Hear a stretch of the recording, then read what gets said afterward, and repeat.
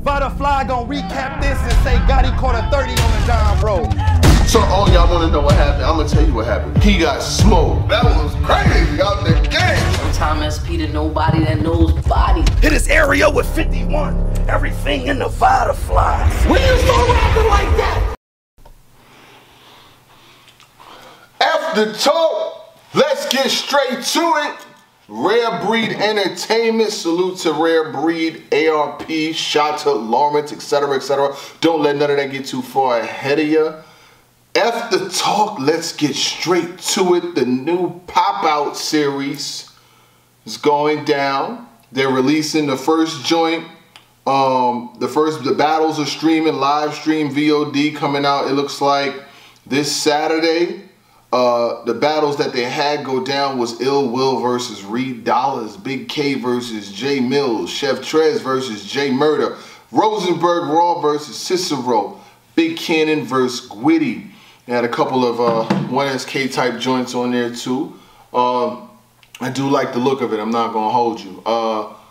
You got Ill Will versus Dollaz. For Dollaz, it says a lot for him as far as his imprint, being able to move around and do what he want to do. But the main event, hold up. The main event was supposed to be Arsonal versus Jag. Now, Arsonal versus Jag was supposed to happen not too long after Jag battled Ill Will. Jag got bodied so crazy versus Ill Will that the battle didn't make sense. Like, it didn't make sense. Like, there was no way that R.B.E, I'm addressing you in this joint. You my man, I rock with what your movement is, etc., etc. But I got to, it wouldn't be me if I ain't do it like I do it. He got smoked so bad that it made no sense. You could not put him on a card in front of Arsonal as a main event, and people would have been going crazy. The energy would have been wild out here. Your man did it so bad that if it was to ever happen, it would have happened like this, like, a surprise type battle, you know what I'm saying? Like, it wouldn't have been no clean work, is all I'm saying. There's no way you would have been able to put that out. And I respect the fact that it would have been a surprise. And you know what happened? I seen Surf tweet earlier this weekend, like Midnight Madness was the first people to have surprise. Stop. You're not the first person to have no surprise battles or no private events. No, you're not the first, you're not the second, you're not the fifth. It's been happening for years and years and years and years from the Blackout series. Shoot, Volumes used to be exclusive events, and it was mad other events that was exclusive. It sounds good, but it didn't happen. Not by you. Try again. So R.B.E, they throw this event, and I seen an interesting post by Let's Talk Battle Rap that says Arsonal and Jag is never going to happen because I said so, and because Arsonal said so.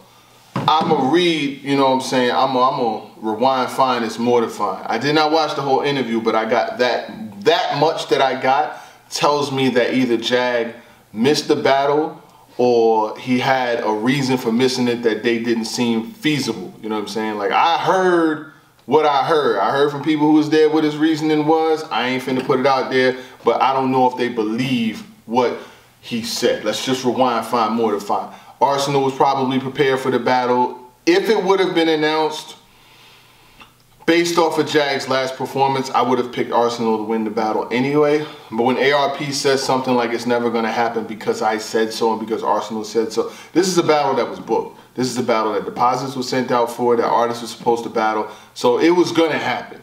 The fact that it didn't says more to me than it does not. It's basically R.B.E, when he does, because R.B.E is very calculated, he's very strategic, he's been doing this for a long time, he's got files on everything, everyone, and when he has to break someone down like he did Serious Jones or like he's done 100 other times with 100 other people, he's ready for war. He's like, who's ready for war? I'm ready for war. I got machetes and swords for any, I get that said he was raw. Like he has the ammunition to go to war with anybody. So, with that being said, the Jag battle not happening says more about Jag than it says about R.B.E, because R.B.E's a straight businessman. He's a straight shooter. He do straight business. I've never heard anybody say R.B.E, R.B.E did bad at business. I didn't get paid. I didn't, my flight wasn't on time. I never heard nothing like that. So I know they're straight shooters. But Jag not battling Arsonal says more about it than it doesn't. I didn't know. I'm glad that they said when they put the Straight to It flyer out, they did announce that the battle did not happen. They got a line through it saying it did. They didn't try to do us with the Flames James. They ain't try to do LeBron Flames James, gas us like Arsonal versus Ill Will was gonna, Arsonal versus Jag was gonna be on the card. Then the VOD comes out and it's not there. So I respect them because Mad Leagues ain't gonna say that. They know the battle's not happening, but they'll still have you watch the joint, cop the VOD. Nasty work, super nasty work. Ill Will versus Dollaz, very interesting battle. It shows that Dollaz has the strength and ability to go where he want and to do what he want. A lot of battle rappers can't do that. When they start talking about battling on other leagues and things like that, you know, that other league be like, no, sir. So for Reed to be able to make moves like that, that bodes well for him. You know, I always believe battle rappers should battle wherever they want, do whatever you want, battle wherever you want. Like, you only as hot as your last battle. You get smoked, you're going to see how many people want to book you and how many people care about you after that. That's just my personal opinion. Big K versus J Mills, it's like mad random, you know what I'm saying? Like, J Mills in his last performance was nasty work. Pretty much all his performances have not been good. I'm sorry, it is what it is. Big K do what he do. I don't really rock with him, he don't really rock with me, but you know what I'm saying? It's a new year. I ain't got no beef with these. I don't even be seeing these niggas. I ain't got no beef with these niggas. It is what it is. But you know, more success for him. Hopefully he does what he do. You know what I'm saying? That's just, it is what it is. I would have him beating J Mills 3-0. You know what I'm saying? And this is for somebody who allegedly hates him. I don't really hate the dude, but it is what it is. I would have him beating J Mills 3-0. J Mills is, since he's came back, he has not shown me personally anything that would have me believe that he could do it at this level. I'm sorry. Like back in the days, him versus Murder Mook, cool. But we living off of our Al Bundy Polk High School highlights, if that's the case. You know what I'm saying? Like your 3-touchdown game, it's not the same. If he stood in front of him, he probably got smoked. I'm not gonna lie. But that, yeah, that's just that. J Murder versus Chef Trez, I like that. Rosenberg Raw versus Cicero, like that too. Big Cannon versus Gwitty. I heard that was a judge battle too, so that might be kind of ill. Definitely, after talk, get straight to it. But man, I'm going back to this main event not happening. Arsonal versus Jag. What happened? ARP is mad calculated, B. He's mad calculated. So there's going to probably be some more to that. He don't just he dropped breadcrumbs, you know what I'm saying? He'll drop a couple breadcrumbs, do a little interview, get the streets riled up, people start thinking and talking and things like that. And then he'll come with a bomb. Doom. You know how you do with the footage and shit like that. But Jag, I don't know. Like I said, it's just speculation, Jason. I don't think that Arsonal would have been a good battle for you anyway. Especially after the Ill Will joint. Like you had a couple joints where you got busy. You found your stride versus O-Red. And then you took like such a serious step back versus Ill Will that I don't know. Like like Ill Will sent you to the friendly skies. I didn't even know you were still of this earth, my boy. And I rock with Jag, you know what I'm saying? Like, I ain't gonna lie, I've spoke to him a couple times, but speaking to you, no matter who you are, does not expel the L. If you get smoked, it is what it is. I don't care. That's the reason why I kind of just do what I do, and I don't really try to get too much involved with the artist, because I'm like, once you say they got smoked, once you say they got killed, once you say, damn, son, what happened to you?